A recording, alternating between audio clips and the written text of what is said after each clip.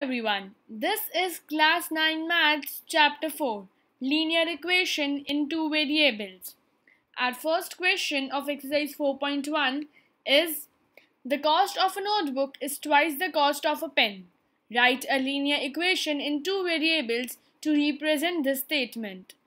Take the cost of notebook to be x and pen to be y.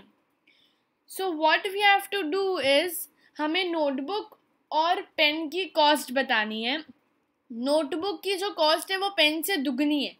सो हम एक ऐसा linear equation बता सकते हैं that x is equal to 2y.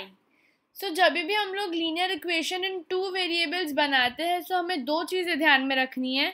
एक कि इक्वल टू के राइट हैंड साइड पे ज़ीरो होना चाहिए, और दूसरी बात अगर वो ज़ीरो नहीं हुआ तो लेफ्ट हैंड साइड और राइट हैंड साइड दोनों इक्वल होने चाहिए.